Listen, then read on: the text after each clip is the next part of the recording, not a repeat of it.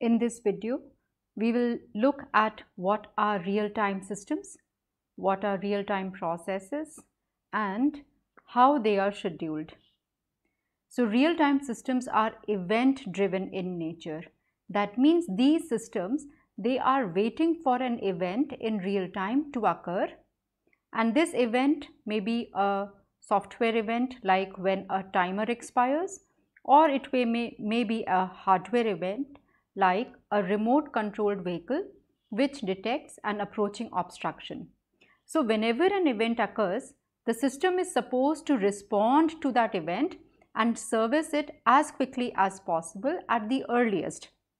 So now for this to happen, the scheduler, which will be scheduling these real-time events, it must support preemptive priority-based scheduling, because if the system is non-preemptive, then it will not preempt a running process. That means it will not take away the CPU from a running process and give to the real-time process. Also, the real-time process is a priority process. It has to be serviced as quickly as possible. So the system must support priority-based scheduling. Now these real-time systems, they can be of two types broadly, soft or hard. In the soft real-time system, the critical real-time tasks, they will have the highest priority. So any real-time process that is coming in, it will have the highest priority, but there is no guarantee as to when that task will be scheduled. So the system will guarantee only that process will be given preference over the non-critical processes. So it is sure that the real-time system which has arrived, it will be given the highest priority, but no guarantee as to when it will be scheduled. In hard real-time systems, the system takes the guarantee that the incoming real-time process will definitely be serviced before its deadline. Now, if the system services the process after the deadline has expired, that means no service has been performed. So in a hard real-time system, the system will make sure that the process is serviced before its deadline. Now suppose an event occurs at time t0, and by the time the real-time system responds to this event, it takes time t1. So the time that has elapsed from the time that the event occurs to the time that it was serviced is referred to as the event latency. So this was the latency.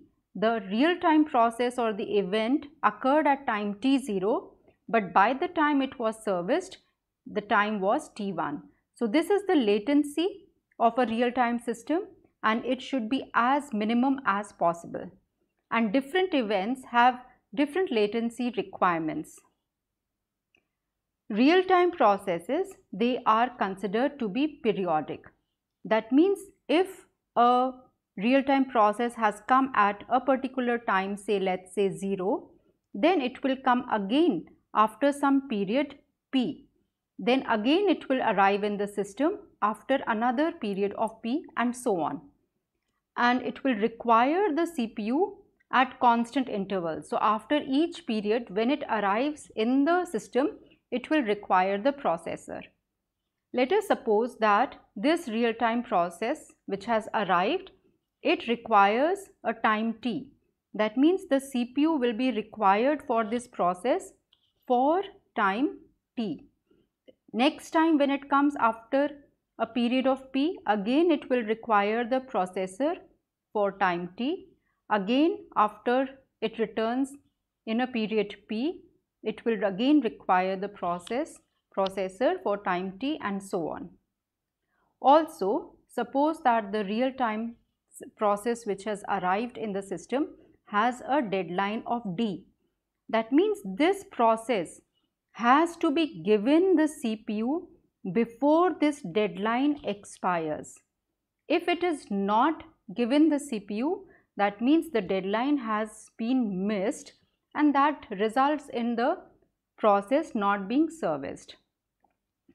As can be seen, the CPU time will be less than the time which is its deadline, and that D would be less than the time at which it will arrive again, that means the period. So 0 will be less than the time that is required by the process for the CPU, which again will be less than its deadline, and the deadline would be less than the period time. And we refer to the rate of a periodic task as 1 upon P. So whatever is the period, the inverse of that is referred to as the rate of the real-time process.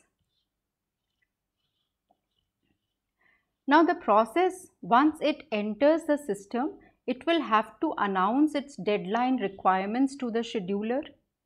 And now the scheduler has an algorithm which is referred to as the admission control algorithm.